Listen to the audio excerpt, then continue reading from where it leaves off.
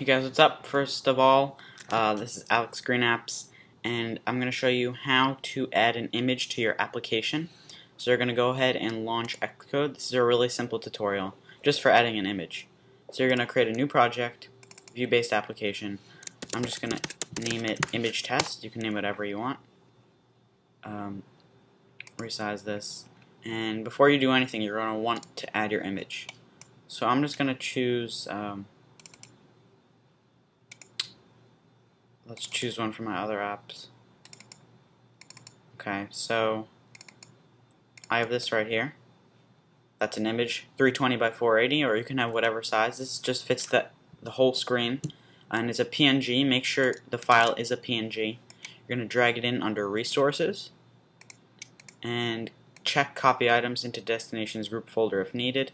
Make sure this is all checked as recursively, and that's checked. Then Add. Now you're going to go into Interface Builder Files at the bottom over here and double click on Image Test View Controller or blah blah blah View Controller, whatever you named it. Double click on that and it should launch Interface Builder.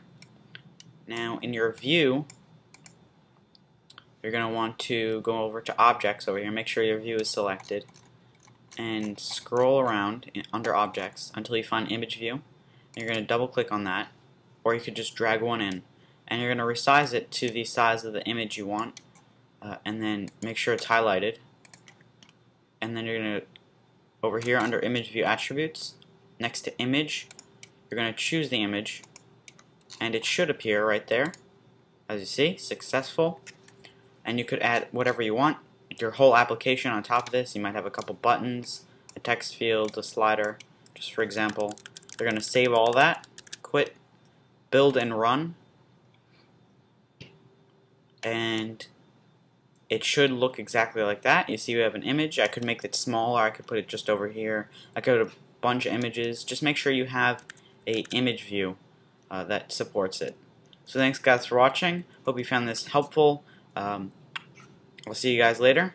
Peace.